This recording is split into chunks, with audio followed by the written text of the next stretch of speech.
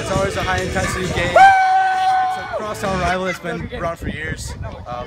We get really hard for the game. We have a lot more energy than any other game. We come out on top every game. It's a big battle between Union Road and Center Road. I was just really prepared for this game. It meant a lot because it's just the East-West game, so I came out hot and just was firing.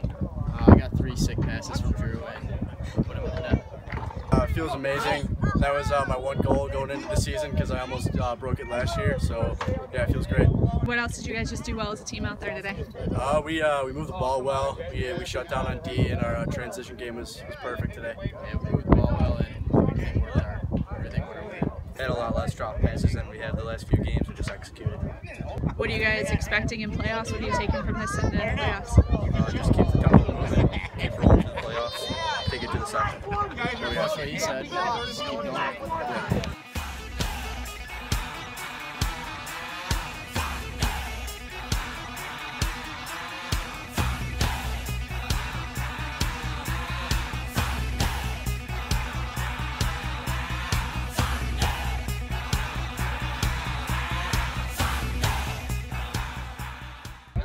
We've won it the last 7 years in a row, then this year makes it 8, so it's a pretty big deal. We don't want to break that streak.